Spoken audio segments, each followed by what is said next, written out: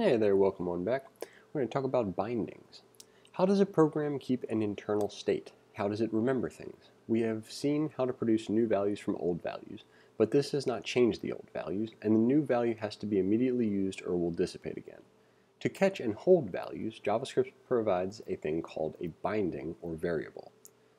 So, another vocab term. This one's going to be a little bit trickier to define because we don't really have a good sense of what they mean by this yet, because it says to catch and hold values. So that's what we're going to start with. To catch and hold values. And perhaps we'll add to that in a moment. So we have let caught equals 5 times 5 semicolon. That's a second kind of statement. The special word, keyword, let, indicates that this sentence is going to define a binding. It is followed by the name of the binding, and if we want to immediately give it a value, by an equal operator and an expression. We're going to call this from now on an assignment operator. And we want to not confuse this or conflate this with the triple equals or double equals that we saw in the last chapter, which allows us to compare if two values are the same or if they're not, and it gives us a Boolean. This is not the same as that at all. This is the assignment. It basically means let caught be assigned to the value or be bound to the value of whatever 5 times 5, whatever this expression evaluates to, that's what caught is going to be bound to. And we'll just say for now. The previous statement creates a binding called caught and uses it to grab hold of the number that is produced by multiplying 5 by 5. Excellent. After a binding has been defined, its name can be used in this expression.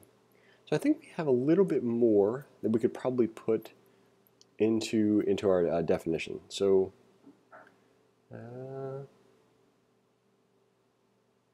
let's say the special keyword lets us bind.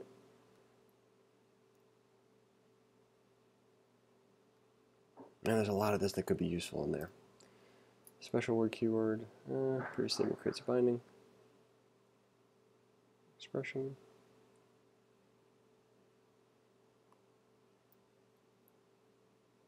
This is a pretty good statement. We probably want to include this. After a binding has been defined, its name can be used in this expression. Okay, there might be something else we want in here. That's probably good enough for now.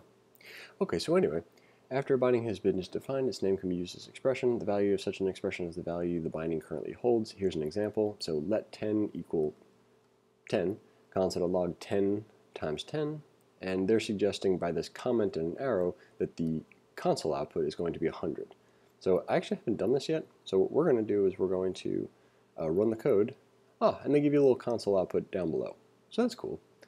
When a binding points at a value, that does not mean it is tied to that value forever. The assignment operator can be used at any time on existing bindings to disconnect them from their current value and have them point to a new one. So here we have let mood is equal to light, console.log the mood, and we're going to get light. Then we're going to say mood is equal to dark now. When we console.log mood again, we'll see that it's dark. So let's go ahead and run this code. Excellent. So we get light from the first console output and dark from the second. You should imagine bindings as tentacles rather than boxes. That's a very, very apt metaphor.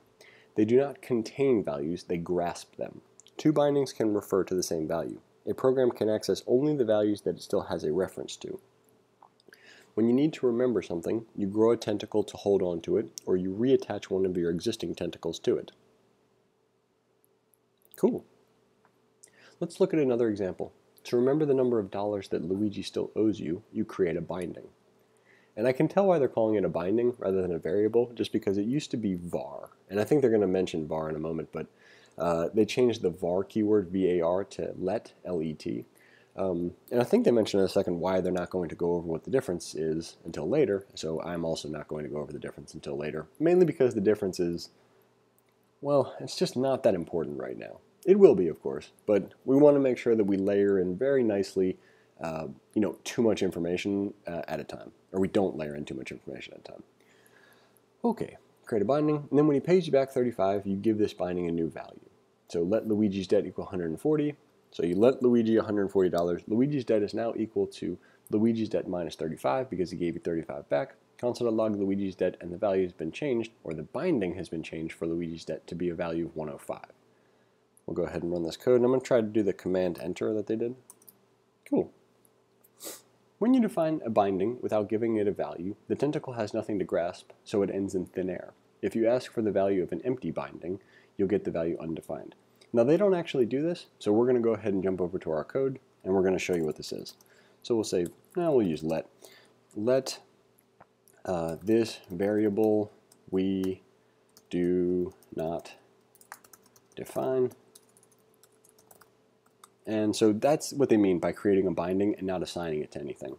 So if we were to have a look at what the console output of this is, now Replit actually changed what they do for this recently, so if this doesn't work, I'm going to apologize, but this should output undefined over here. So if we run this, undefined, excellent, that's better than I thought it was going to come out. But anyway, that's what they mean. Since this tentacle isn't pointing to anything, we define what the tentacle to be pointing at to be undefined. A single let statement may define multiple bindings. The definitions must be separated by commas. I would not recommend doing this yet, but you absolutely can. And the idea here is that rather than having to recreate the let for 2 equals 2, we can just put a comma here, and it assumes that you mean let all of these values equal whatever we're binding them to. Let's go ahead and run this. Just make sure it's 3. So as you can see, 1 is bound to 1, 2 is bound to 2. Console.log 1 plus 2, this evaluates to 3, so we log 3 to the console. The words var, here it is, and const can also be used to create bindings in a way similar to let. Var name is equal to Ada, constant greeting is equal to hello, or console.log greeting plus name, hello Ada. No harm in running it. Excellent. Let's go ahead and change this to person listening to this and run it again. And you can see how there's a space here, so that's why it's formatted properly. If we were to remove this space, of course, it's going to line up like that. It's fun. I would definitely recommend messing with these things each time that we do this. Excuse me. The first var, short for variable, is the way bindings were declared in pre-2015 JavaScript.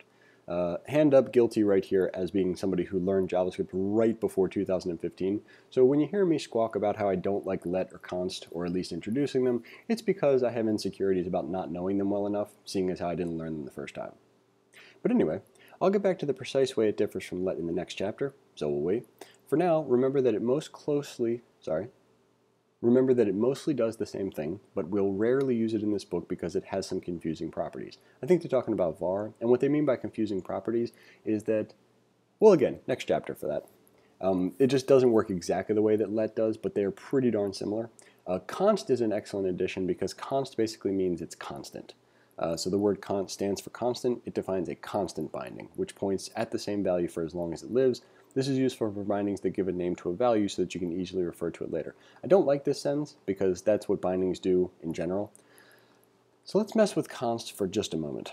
What we're going to do is we're going to define a constant variable. We're going to say const name is equal to Christoph, sure. And then we're going to console.log name. And this will just be our test run. And we'll see Christoph. And then what we're going to do is we're going to copy our console.log name, and we're going to try to reassign name to be something else. Now, if const works the way that I think it does, and again, const happened after I learned JavaScript the first time, so I feel very shaky about it, but the idea is pretty simple. What's going to happen here, I think, is that name is not going to be able to be reassigned here because we've defined it as a constant variable. So if we run it, see, assignment to a constant variable, it basically means like, hey, you tried to reassign a variable that you told me you weren't going to be able to reassign, so here's all the errors, here's where it happened. If we change this to let, of course, we'll be able to see it in both ways. So there's a quick little mini demonstration. Const stands for constant. We could put constant and let into our definitions, but I don't really think they're useful as definitions. They're going to be the kind of thing you use so often that you don't really need to see them defined in an isolated fashion. So with that, that's it for bindings. Thanks for watching. Hope you enjoyed it, and we'll see you in the next one.